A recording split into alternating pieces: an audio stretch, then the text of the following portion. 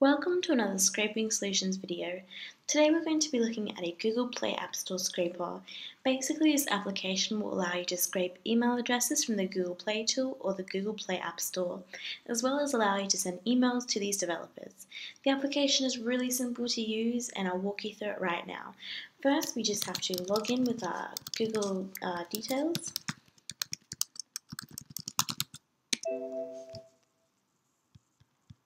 And when you're logging in, be sure to check the top of the window so that it does say logged in like this to ensure that you are actually logged into the app, and also make sure before you start that you are logged into the Google Play App Store on your browser. So the application is really easy to use.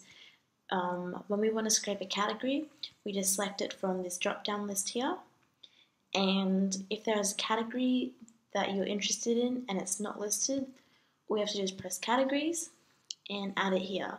So I want to find the apps in the entertainment category, and we just put the URL that we grabbed from the browser in and press add.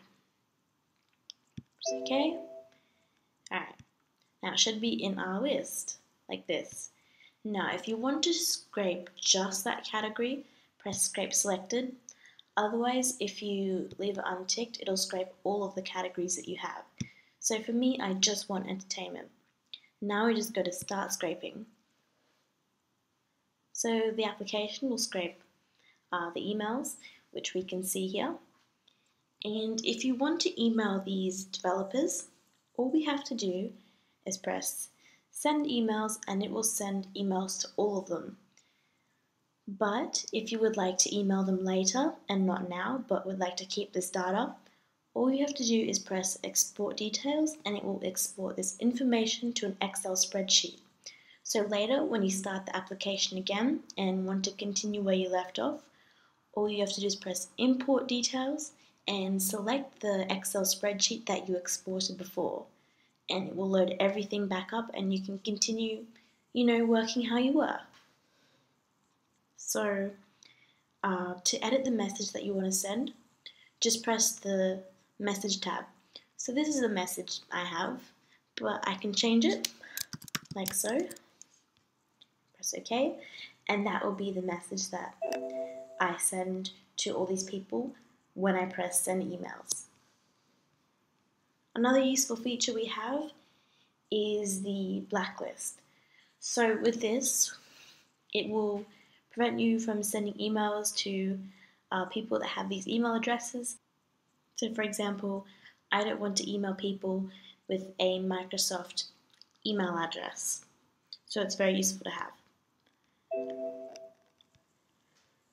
Next we have proxy capabilities.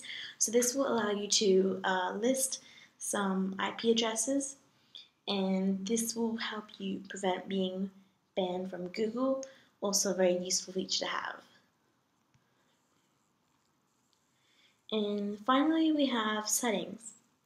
Now these are really useful.